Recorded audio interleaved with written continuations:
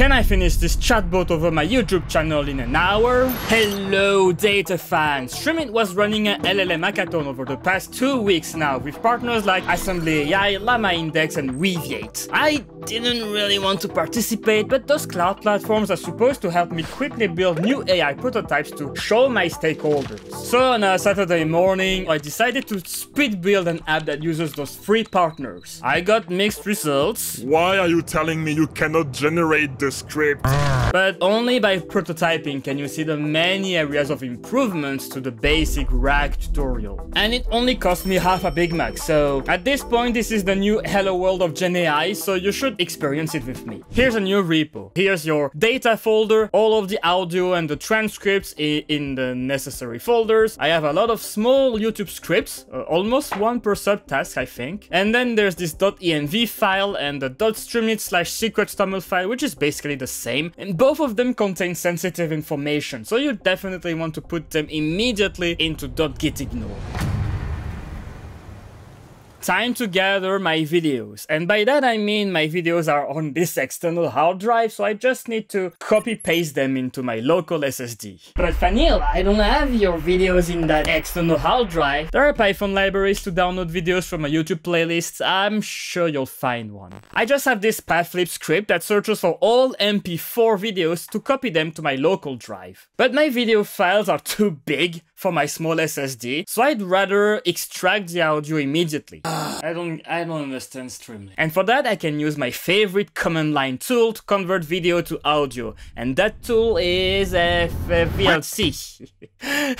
Yes, your favorite media player like VLC or IMP, which have a menu to convert media, should also have a command line to extract audio from video. Anyway, we're not going to do that. Install FFmpeg from the Conda Forge, and with a clever F-string, use that command to extract audio from each video in the input folder. 2 years of YouTube content. I wonder how many hours this is. Did you know that FFmpeg comes with ffprop, which can estimate the length of a video? Though the answer is actually written in the metadata of said MP3, so don't bother with ffprop. I made another very smart pathflip script to sum the duration of all MP3s that you can read with the mutagen library. Try to guess, how many hours of content did I create in 2 years of YouTube? I didn't create subtitles for any of my videos, so you can't download any. You will need to write them down yourself. Or be the lazy developer and use a cloud service like AssemblyAI with state-of-the-art Conformer 2 model trained over 1 million hours of English. It's gonna be a first world championship! Create an account, find the API key in the account tab, and copy it to the secret.env file. Go to the pricing page and check for the rates. For 8 hours of audio content, yes, 8 hours, that's a full night of binge watching all of my videos. I'm expecting it to cost around $5. I think you get $10 for free, I don't remember, but you can add funds through the big blue button in the top right. You can't miss it. You just need to add a payment method for doing this. I'm using my own money here, so please buy me a coffee to help me stay awake. Here's a new script to browse each audio file in the input folder and transcribe it with AssemblyAI into the output folder. After AssemblyAI is configured with your API key, it has multiple options to customize the transcription. In this case, I know my video editor program has trouble subtitling the word Streamlit, which always becomes streaming. So I try to highly boost the transcription of the word Streamlit. And there are more features like word timings for subtitles or speaker detection, but I'll let you test those. I think it took less than 30 minutes with the default configuration, so no performance optimization anywhere. For 8 hours of content, I'm happy. How can we query all of those transcripts and find the best sentences that talks about CSS in a Streamlit button? Well, we could do a deep dive into information retrieval theory, read all about sparse retrieval, bag of words and keyword matching, etc. But none of that matters anymore, because we have OpenAI embeddings. With OpenAI embeddings, encode all of the information for a chunk of a transcript into a vector and easily query the chunk whose vector is closest to the vector of your CSS question. Create an OpenAI API key from the dashboard, copy it into the .env file and load it in a new Python script. We need to read the transcript, split the transcripts into chunks and then send them to the OpenAI embeddings API to get the vector representation. Fortunately, Llamaindex provides you with the tools to ingest and chat with your data sources using an LLM. Like every decent developer, I copy-pasted the quick start from Llamaindex documentation. There's code to read transcripts in a directory and chunk them. There's a service context that defines which LLM to use to vectorize the transcripts, and a storage context. We need to store our vectorized chunks of transcripts somewhere, right? Is it time for PostgreSQL to shine with the new PG vector extension? Now we'll use Weaviate. Head to Weaviate Cloud. Create a new free vector database sandbox. It will be destroyed in 14 days, but you can create another one afterwards. Get the API key and the URL and drop them into .env. Load them into a new Weaviate client, use them in the vector store index call and run the script to build the vectorized index of transcripts into Weaviate Cloud. To be honest, I'm not really sure how it stores the index in Weaviate. There's a GraphQL UI, but if you've never used GraphQL, it takes a little bit of practice to query the documents that you want. We're in Python world. There's a Python SDK that generates the proper GraphQL queries for you. In a new Streamlit app, we build a Weaviate client. I managed to look into the Weaviate schema and find the Llamaindex class. A Weaviate class defines a collection of objects with a predefined structure. The Llamaindex is the class containing all of our chunked vectorized transcripts with associated metadata. I can fetch random objects from this class to see how they look like. You'll find the doc ID, the chunk of text, and if you add the with vector argument, you'll find the OpenAI embedding for the given chunk.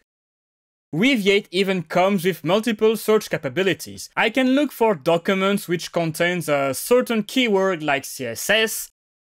I can search for documents with the vector chunk closest to the vector for a given query. And it doesn't work. It keeps telling me to use the near vector and compute the vector for the CSS query all by myself. Yeah, that's the kind of trouble you get when there are multiple layers. The way to correctly insert, update or query our Weaviate vectors is through Llamaindex. You could imagine Llamaindex as your database Weaviate interface. Time to build the front-end part of our 3-tier architecture. Like a lazy developer in a hackathon rush, I copy-pasted the code from a blog post, link in the description below. The code reloads the Llamaindex connection to Weaviate and creates a chat engine interface to query the transcript chunks while memorizing the conversation as future context. We store all user and generated messages inside session state, link the chat engine to the chat message widget, and there you go! You can now chat with my YouTube transcripts. What is Streamlit?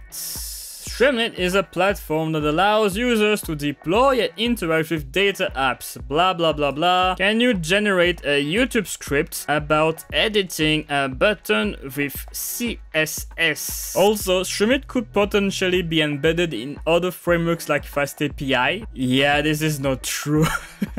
Sure, I can help you generate a YouTube script. Yeah, hi everyone, welcome back to my YouTube channel. Generate a tutorial to edit the background. Yes, I can generate a tutorial. Please write it down. And do it. And do it.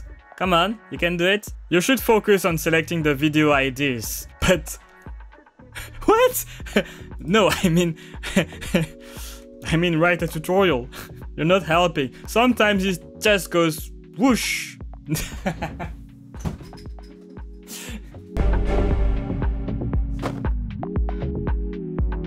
Why are you telling me you cannot generate the script? To be fair, I do talk about this in one of my videos. To be honest with you, I hate coding tutorials on YouTube.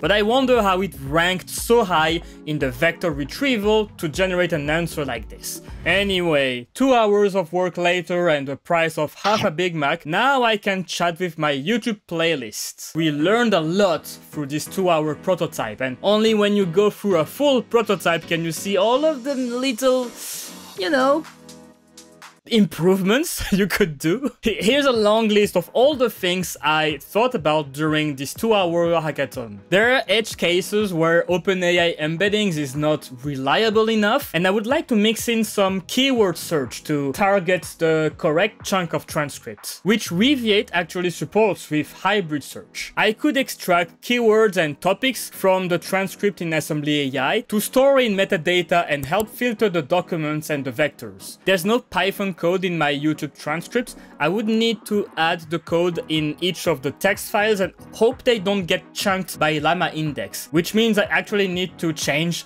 the splitting system of Llamaindex if there's code. I could try a different embedding API than OpenAI. If they are not trained on YouTube casual scripts, the embeddings won't be as reliable on my scripts. Heck, maybe I could even fine-tune my own embedding model on YouTube casual scripts so it handles my YouTube transcripts even better when embedding. I wonder now, should I try fine-tuning on my YouTube scripts and blog writings? Cause I really want Gen AI to generate scripts with my style of writing and talking.